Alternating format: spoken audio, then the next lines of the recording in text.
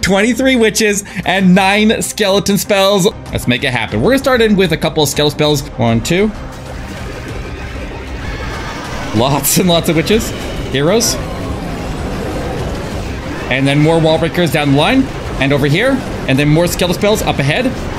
We can hold on to the ward ability a little bit longer. And we'll start to put in more skeleton spells up ahead.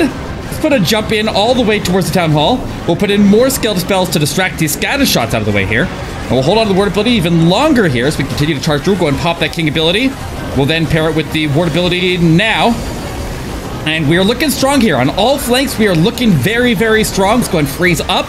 And we have plenty of phrases to lock this town hall area down. Go and freeze the town hall one more time here. We're champion sweeping through. We just got to deal with these enemy heroes, but we got so many witches moving around the edges of the base here. We absolutely got this under control. 23 witches on the board. And we've got the triple.